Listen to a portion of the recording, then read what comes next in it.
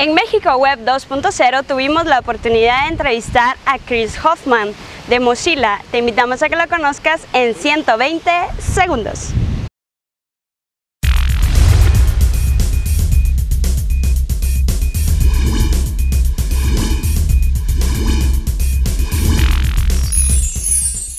You know, it's been our 10th year anniversary, and so we've really tried to make a push to connect people who have been working on the project and participating in this virtual community and actually get them together in face-to-face situations where they can meet each other.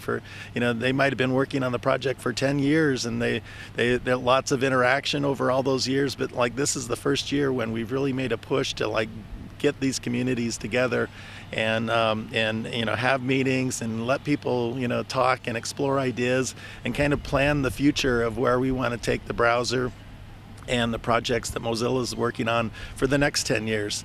And so we're trying to get people thinking and talking and planning and working together on all those things. En México Web 2.0 tuvimos también la oportunidad de entrevistar a Resig, el de Jquery.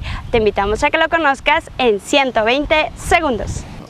When I was in college, I was working on a number of JavaScript projects that just interested me, and I wanted a library that I could reuse and make things simpler, because as I started, things were just very complicated, and I had to constantly deal with browser bugs and stuff like that.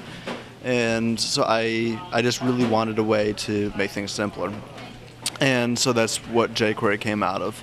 I've been incredibly surprised about how things have gone since then. It's been pretty incredible to see it grow so much and see so many people using it.